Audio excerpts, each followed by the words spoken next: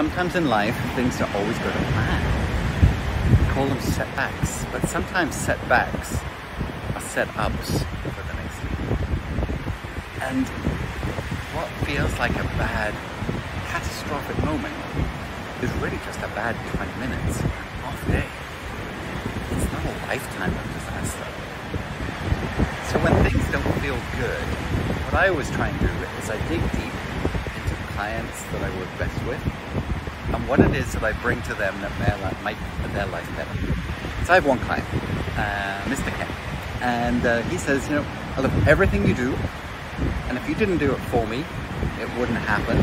So don't change, just keep doing it, right? And because of that trust he has in me and my team, we just keep doing it more and more, better and better as the relationship grows, right? So when you're feeling off, think of a time when you've worked well with somebody, when you took them to a place that they couldn't get to by themselves, that they were happy to pay you for. Just dwell on that. And then start to think of other people just like them that you could do it for too. And before you know it, you can go and sell to them. But this is the preface to that. You are not going to sell to them. You are going to help them. Help, don't sell.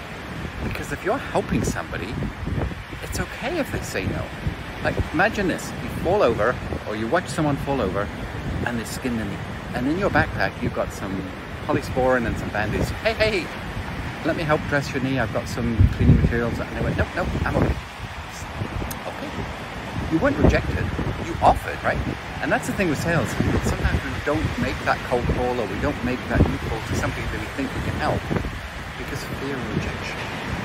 But invariably, it's not a no. It's quite often a not yet. So, a couple of things. One, get yourself into that headset of, I can help this person, I've done it for other people like them, I know what to do, and I know the difference that I make, and I know I'm worth my value. Second of all, it may not be right for them at this moment in time. Because just because you're ready to sell, doesn't mean to say they're ready to buy. But what you do is you stay in touch with them, and you keep encouraging them, and that's where writing blogs and educational content can really make a difference, so that you stay top of mind. And then when you go make another presentation to them, walk into that door knowing that they need you, knowing that you can help them, knowing that for you the time is right, because you have that authority in your voice and the calmness and the willingness to help. Remember, needy is greedy. We don't want that. So go knowing that you can meet a need, knowing that they have a point of pain, knowing that investing in you will solve that, and that you can sell.